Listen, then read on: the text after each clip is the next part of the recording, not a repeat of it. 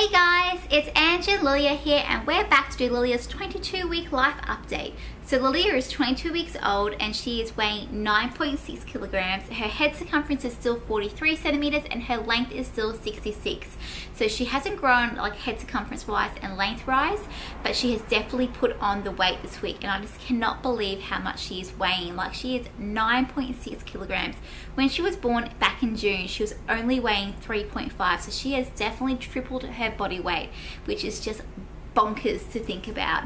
Now this week with Lillia, she has had a couple of changes, and the changes haven't been for the better, I would say.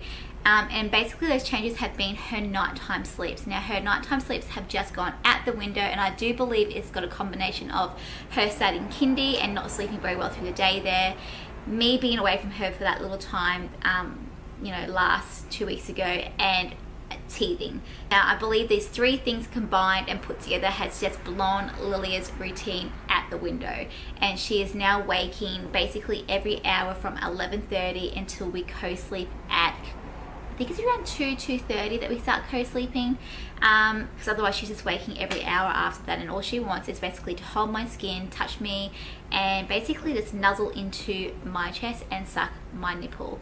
And that's pretty much how we get through until the morning, until I get a little bit of decent sleep. Now I am going to try and get her back into her cot sleeping a little bit better, but at the moment I've tried a lot of different things and I'm still trying to figure out what's going to work for Lillia this time around.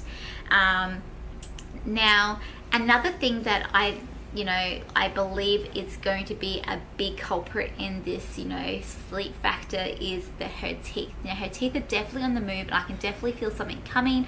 I don't know if it's going to be, coming anytime soon, or if it's just moving around that's basically upsetting her and making her grizzle a fair bit. But yeah, they are definitely on the move. And on Friday night just gone, I basically had to take her out of the bedroom at night time, which I've basically only done once before then, and try and settle her down, because she was crying so loud and so distressed that nothing I did in the bedroom was calming her down. Now once she calmed down, I actually gave her some teething gel and some baby Panadol, and she was then out like a light. So I do believe that, that night she was just so upset because of her teeth moving and things like that. Come Sunday, we had a terrible day through the daytime. She would not let me put her down. She would not let me sit down. I had to basically pace the whole house.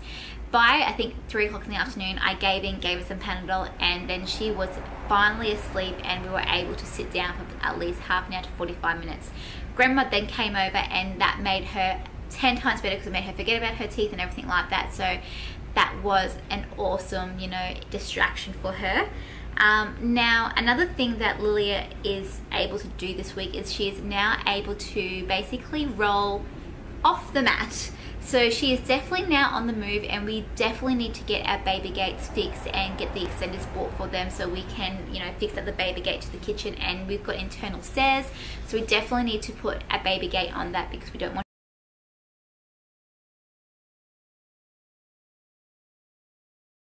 and get them put up ASAP.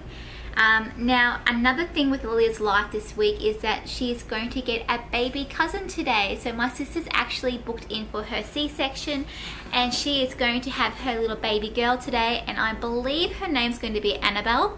And Lillia and her are going to be 5 months apart, so I cannot wait for Lillia to meet her cousin. And I'm sure Lillia's going to look like a big monster beside her, because she is just so big and chubby. And I'm pretty sure Annabelle's going to be super tiny, because obviously she's just going to be born. So I can't wait to see her and meet her. But other than that, I think that may be all for this week's vlog, and I will talk to you guys next week. Okay, bye guys. Oh, and by the way, if you're wondering what Lillia is looking at, she's actually looking at our pet Buster. So our pet cat's just down there laying near my feet, and that's what she's looking at. I'm pretty sure she's waiting for me to put her down so she can pat him or grab his hair, one of the two. But that's the reason why she's like looking down so much at the moment. It's because, yeah, she's looking at her best friend Buster. Okay then, bye guys. Lillia, you gonna say bye? Say